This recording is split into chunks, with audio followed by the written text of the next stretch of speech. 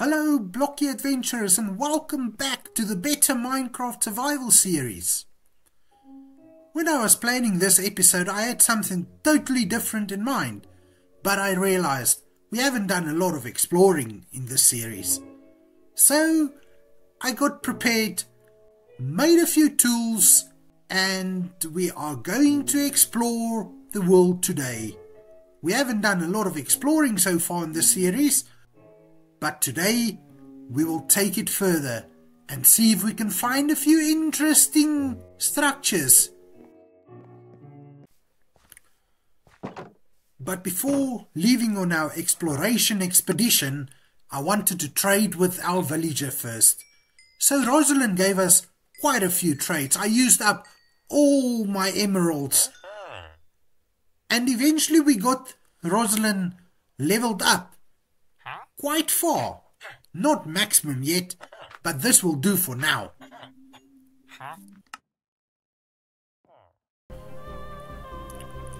I also had a nice little playing session with our friend, the Dark Wolf. We finally came to a decision on what we would name our friend. Thank you to one of my subscribers for suggesting the name. We went with Shaky Bone. Yeah, our friend has been named. Shaky Bone it will be, and forever be playful and protect our base. Now it was time to sleep. Tomorrow we will explore.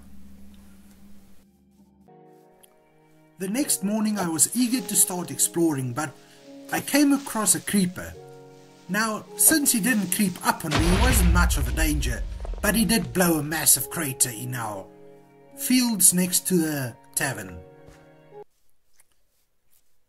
I started exploring and came across a snail who seemed to be very scared of me because he crawled into his shell as soon as I got near. And then, just as I turned my back, he came back out. We saw a lot of deer running around in the forest, but they were running really quickly. And they didn't seem to be friendly towards me. More scared, I think is the right word. But I continued running through the forest, amazed at all the beauty surrounding me, and I saw another deer, and I thought, let's walk up to it slowly, not scare it. But it must have smelt me in the wind, because as I got closer, it suddenly ran off very erratically. I continued up to the river and found a few birdies playing in the water. While listening to their song, I was amazed at the surroundings and stared into the river, across the river, and wondering what else was I going to find. Hello birdies, I love your song. Please continue singing it. See ya. I continued on and I noticed that there's a lot of bridges generating in this world. But this little wooden one wasn't much to look at, so I just ran past. Not very far further, I came across this amazing looking bridge. Solid and sturdy, made of cobblestone. It really looked that it belongs across the river. I took the opportunity to go up into the bridge and find a higher vantage point so that I can look at the surroundings. And to the left I noticed bamboo growing, and that was certainly one of the items that I needed to collect, as it's very useful. I continued on across the river and finally found a small little structure hidden between some mushrooms. Now when I got closer to this structure I noticed a spawner hanging in it. Now I wasn't going to break any of these spawners because, as you know, my motto is to preserve the surroundings. And besides, this spawner could come in handy one day if I could remember where it is, because this one looks like it's a zombie villager spawner. This could be really handy in the future.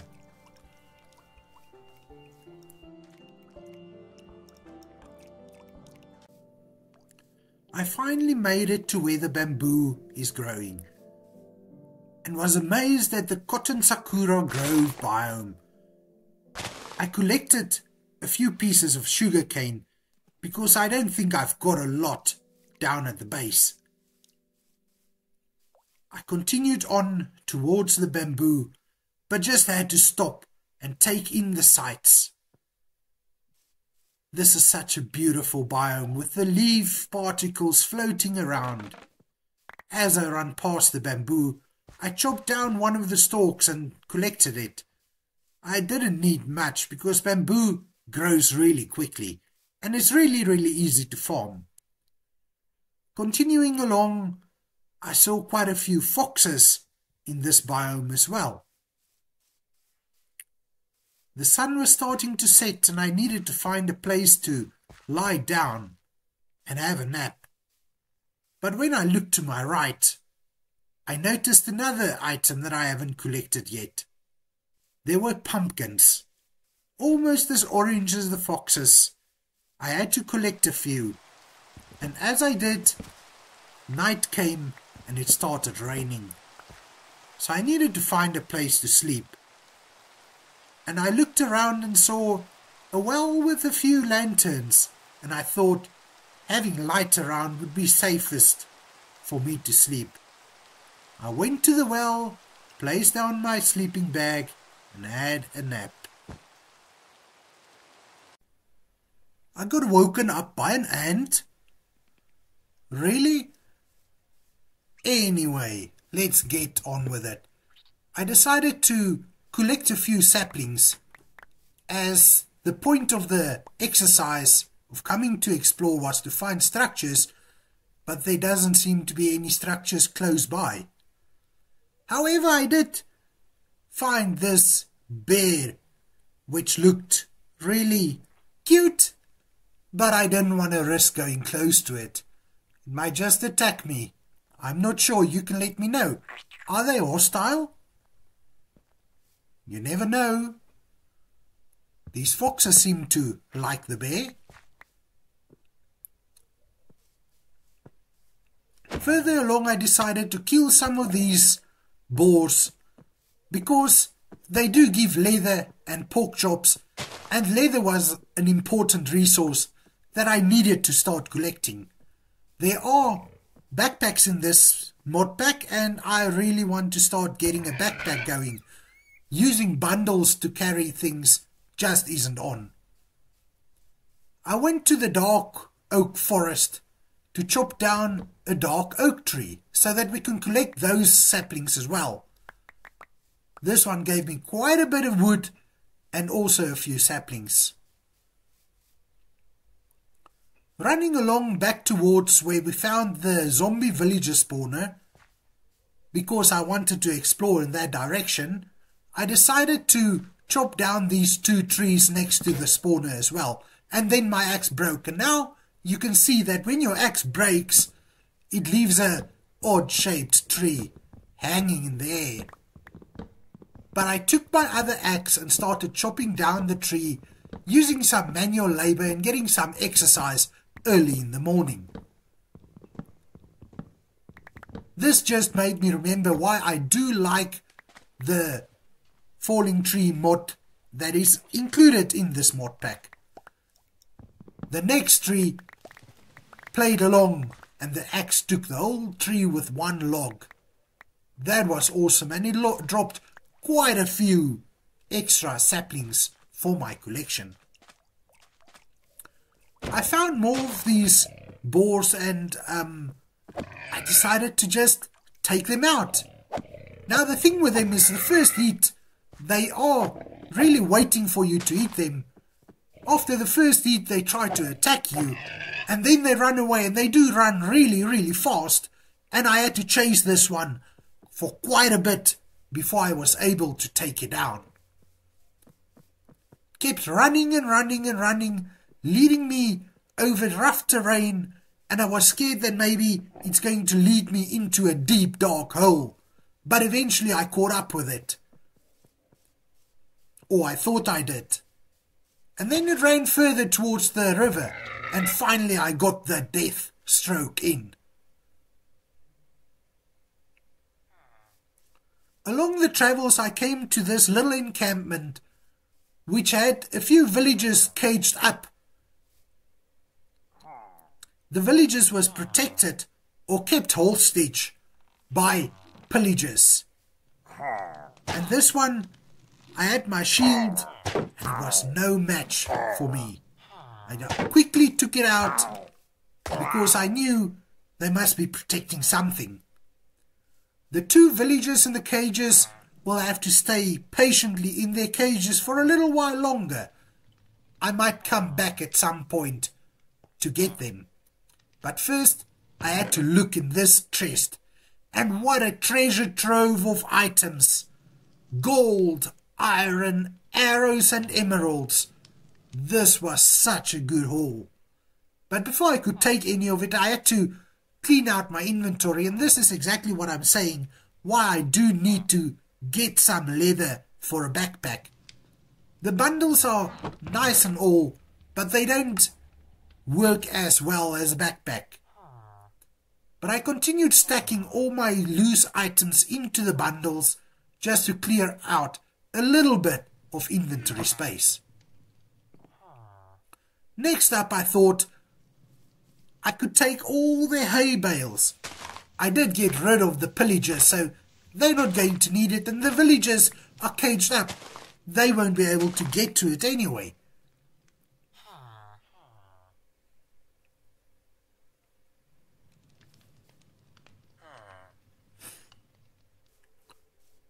I continued on exploring, and in the spruce forest I fell down a little hole in the floor, and when I got out of the hole I noticed a mine entrance. This looks so cool. But the point of this session was not to go exploring inside any structures. I only want to find a few structures and maybe mark them on a map or something, keep the coordinates handy so that we can come back to it. This one looked really interesting. Looking down the ladder, I saw it went down not too deep, but I was intrigued by the bricks at the bottom of the hole. I would mark it and come back to that, but first I needed to find a safe space to sleep, as the sun was already setting on this day. I took a break to admire my surroundings again. I have to say, this mod pack has such beautiful biome generation. I can't say it enough. Crossing over the hill, I noticed another bridge and I thought I could just as well have a nap on the bridge. That would be safe enough, and it hasn't been night long enough for any creepies to spawn. So ends the next day of our travels, but tomorrow I will continue. The next morning we went right back to running through the forest and looking for animals to eliminate. The first one found was quite easy to get rid of. It got stuck against the hill. The second one though, let's just say, it had me running for a bit. But eventually we got him and we continued on. We found an altar, which, even though it looked very good and promising, it failed to deliver on the front of the loot. We went for a swim, which is always amazing, considering I'm wearing a full suit of iron armor. That is a sign of strength for you. But eventually we came upon some enemies and we had to deal with them. The first four quickly saw me hiding in the tree and came right at me. But I wasn't scared. I felt well protected where I was. Then we took one on long range, and my final arrow hit the spot solid. And then it was time to have a look at what these guys were protecting. Now this chest had a few nice items, but nothing special. Few pieces of gold, an iron, and a name tag. My inventory was getting flooded, so we would need to think about heading home sometime soon. But first I'll have to have a nap. I started the next morning with a boat trip across the river.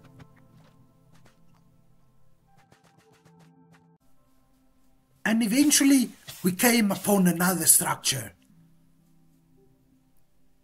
This tower looked really interesting, but the nasty mobs lurking around it scared me a little bit, and I realized that I wasn't equipped to take it on yet. I will have to come back to it at a later stage when I have better equipment and maybe some more powerful weapons. But right next to it was something that I thought I could take on. This looked like some sort of temple. A jungle temple, not quite. This one was made of wood, not stone. But I thought, let's take it on. And let's see what's inside. Maybe we can get some good loot. First I got to the levers, and I wasn't in the mood to try and figure out the puzzle. I could never figure these out, and I know they are probably not that complicated, but I decided to just go ahead and break my way in. There surely has to be a chest or two inside, but I was going to take everything from this temple. All the rails, all the redstone, all the everything that it has to offer. Even though my inventory was getting quite stuffed, I was sure that I could make space for whatever is available to take home with us. Turning the corner, I could see a trap, but I was sure at this point I have broken so much of the redstone that that trap should be pretty much disabled, and it wasn't going to bother us too much. But still, I was careful to stay out of the direct line where this dispenser was pointing, just to stay out of its way. When I opened the dispenser, there was quite a few arrows of poison, but I wanted to see what's in the chest below it, so I had to break it to open the chest. The chest had a few nice goodies. This multi-shot book would come in handy, a few pieces of iron and some emeralds, and this amazing looking spikes. Maybe we could build a trap with them. I will have to figure out. But at this point, the inventory has started to become a real mess. If nothing else, I assumed there must be at least some redstone behind these levers. But when I broke in, I noticed that there are 2 chests, more loot that I couldn't carry, but we had to make a plan to take as much of it as possible. So sorting through my bundles, I made space and took everything that I thought was of value, and then made my way back outside. But night has caught up with us, and I had to sleep inside the temple for the night. The next morning I woke up with a visit from a very nasty local, trying to cause me harm, but I dealt with him, and I made my way back home. Through the forest and across the rivers, jumping into the water and seeing nothing new, but my mind was just set on getting back home to store my loot. We finally made it back home, but I felt that I haven't done exploring yet. I wanted to go back out in the world to explore some more, but we had to drop off our loot first. So I think in the next episode I will continue exploring. And since I got such nice loot this time around, from enchanted books to emeralds, golden iron, and a few other nice tidbits, I thought it would be perfect to continue exploring in the next episode. So I hope you enjoyed this one, and I hope I'll see you again next time. You must have a lovely day, and goodbye.